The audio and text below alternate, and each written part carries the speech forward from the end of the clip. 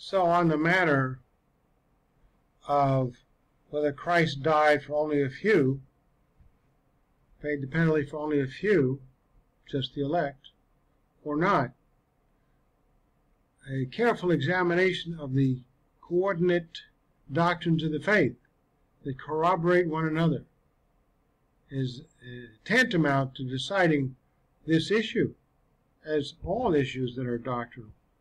Do all the doctrines of the Bible fit together perfectly and not contradict one another? So we have a doctrine that it is all to the glory of God, whether an individual is saved or condemned, and that doctrine permits the doctrine of unlimited atonement, and it shuts the door on limited atonement, because God doesn't get all the glory then. Compare Romans 9:22-24. What if God, choosing to show his wrath and make his power known, bore with great patience the objects of his wrath, prepared for destruction? What if he did this to make the riches of his glory known to the objects of his mercy, whom he prepared in advance for glory? That's clear. He gets all the glory. God is omnipotent. His purposes can never be defeated. This is an important point to consider. Just as God created a perfect earth and then created perfect mankind to dwell on it in perfect harmony with him forever, but man's rebellion resulted in a change in this scenario, such that now not all men will enjoy such an experience, even though God had made provision for all men. So in the same way, God has provided for the salvation for all mankind, but any man's refusal to trust alone in Christ alone will deny him the opportunity to be saved and dwell with him forever. In neither case is God's plan thwarted, for this is precisely what he had decreed and what will occur. And in neither case has God miscalculated, for it all was decreed by him to prove out that given free will, man will inevitably choose to rebel. So God is therefore justified in instituting a universe which is ruled totally under his sovereignty and no one else's. He's justified to do that, and he gets all the glory. Otherwise, shared with man, man is not equal with God. Why should man share the podium with God as far as the glory is concerned? As a matter of fact, the Noahic Flood, the failure of the Mosaic Law Period, the evident failure of the church age. We look at the church age that we belong to now. Do you think that's a great success? And of all of God's sovereignly decreed dispensations, economies, have been prophesied to and will end in failure for this reason. But God has to give man the opportunity to share the glory with him. He can't force man not to have the opportunity and then take all the glory for himself. Especially when it's by his grace all things have occurred, but by his decree all things do occur, good and bad and good and evil. He doesn't invent evil, but permits it. And that evil actually disqualifies man from sharing in the glory of God. Is God defeated if men are lost? Louis Sperry Chafer. Very important point. Consider this. This is the whole crux of the matter of whether Calvinism is correct or not. This question relates to the larger question as to whether any sin or defiance of God means that God is defeated. Actually, the total process of people being saved or unsaved brings glory to God because it is manifest. His infinite attributes are made manifest.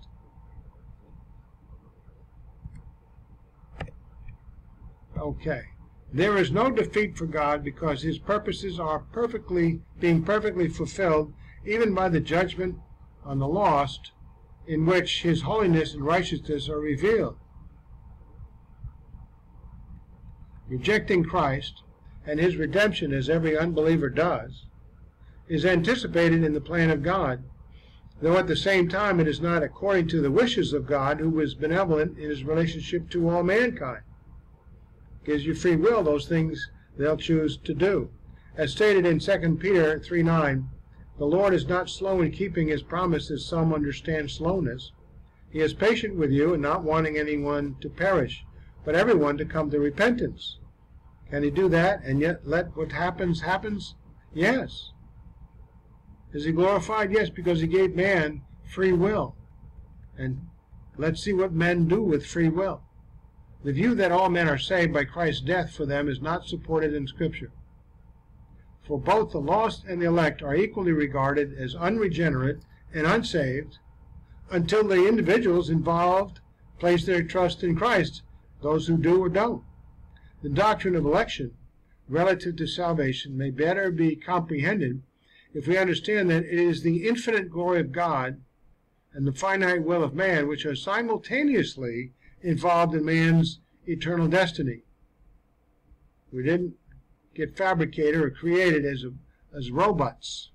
If Scripture teaches that everything is to the glory of God, and Scripture does teach that, Romans 11:36, read, For from him, and through him, and to him are all things. To him be the glory forever. Amen. Not shared with anybody else. But does he have to take the spotlight on purpose? No. He has it because he qualifies to have it, but allows man to participate. And even that man's participation is by the grace of God when it's successful. And if God's word indicates that each individual is accountable for his eternal destiny, and it does indicate that, compare John 3:18. Just take a look at John 3:18. People don't read past 3:16.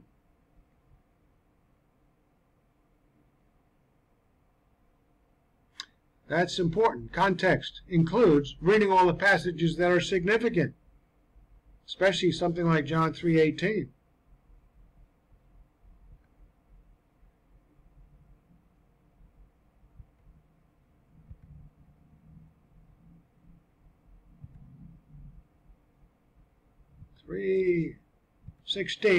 For God so loved the world that he gave his only begotten or one and only Son, that whoever believes in him shall not perish but have eternal life. So there's a choice there. Sounds like not all will choose to believe, right? Keep reading. For God did not send the Son into the world to judge the world, but that the world might be saved through him. And then here's 3:18. He who believes in him is not judged. He who does not believe has been judged already. So we're all as if we're under condemnation, and we are, before we choose to believe if we do, because he has not believed in the name of the only begotten Son of God. So he who believes in him is not judged, not condemned. He who does not believe has been judged already. From the point of conception on, you're under condemnation, because he has not believed in the name of the one and only begotten Son of God. See, it's only or unique, only one of his kind, and begotten of a woman. That's unique. So, that's it. God gives you the chance. You have a chance to prove yourself by trusting alone in Christ alone. And that's by the grace of God in the first place.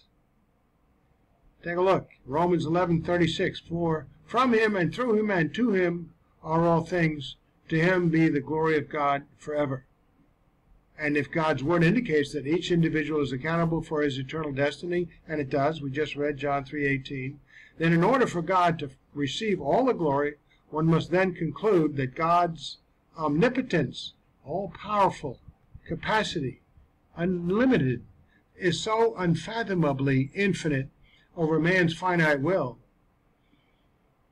that whether man chooses to believe or to not believe, God still gets the glory. So God is not defeated if men are lost, his purpose and will being perfectly fulfilled, even when men do not receive Christ as Savior. So if you conclude otherwise, then you say, well, Jesus Christ can only die for the elect because God was defeated if he died for the non-elect, and they chose not to believe, which inevitably they do. That's of their free will to do that.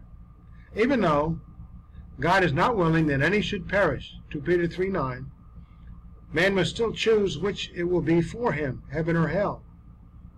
Those who reject God's love and sacrifice do not defeat God's purpose, but rather fulfill it.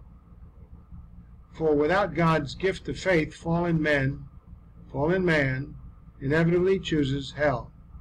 So I just can't fathom when that time when I was born again, when I was 17, Madison Square Garden, and the teacher offered such a marvelous settling of my eternity to be in heaven with God for the rest of eternity, and I wouldn't choose. I don't want it. Wow. Thus proving that it is God alone who must be sovereign in the universe. God, man, given his capacity and ability to choose to do good and evil, and believe or not believe, he cannot share the universe and the glory of God when it's going to be a failure for God. No man can attain the righteousness of God without the grace of God operating in his life from start to finish. Did you hear that? No man can attain the righteousness of God without the grace of God operating in his life from start to finish. You start by trusting alone in Christ alone, passive, not proactive, trust, belief, accept as true what Christ did for you, everything. He did it all. You believed. And then, by God's grace, because you didn't earn that, faith doesn't earn you anything. Faith just trusts in what God has already done for you. Then, God fulfills his promise and completes your redemption, perfect resurrection body, and there you are, serving along with God, co-ruling with Jesus Christ in the universe because of the grace of God. God gets all the glory, of course, but we are trophies of his, so we share in his glory in that way. Point E, since all men, elect and non-elect, are sinners. People don't seem to realize that if you're elect doesn't mean you're sinless. And since Calvary provided for all sinners, and we've seen that already, we've investigated it thoroughly, then Christ died for all men. Point 1 in this is there is no distinction in Scripture between elect and non-elect sinners in their regenerate state, in their unregenerate state. Sometimes a typo is critical. So there is no distinction in Scripture before we got saved amongst all the population of mankind. Some get saved at age 17 like I did, others a lot earlier, others later. There is no distinction in Scripture between elect and non-elect sinners in their unregenerate state. They're all under condemnation. We just saw that in John 3:18. There's no distinction in Scripture between elect and non-elect sinners in their unregenerate state. In other words, all men are totally depraved and incapable of providing anything toward their own salvation. However, that total depravity, unable to commit to do anything that's of righteous value, perfect righteousness toward our salvation, we can share in the glory of God. But our trusting alone in Christ alone would please God, but it's not a contribution, is it? It's an acceptance of what God contributes completely for you. Romans 3:19 and 23. Now we know that whatever the law says, the law of Moses, the epitome of rules of human behavior, it speaks to those who are under the law, that every mouth may be closed, and all the world may become accountable to God. And here's the jump to 23. For all have sinned and fall short of the glory of God. Kenneth Wuest says,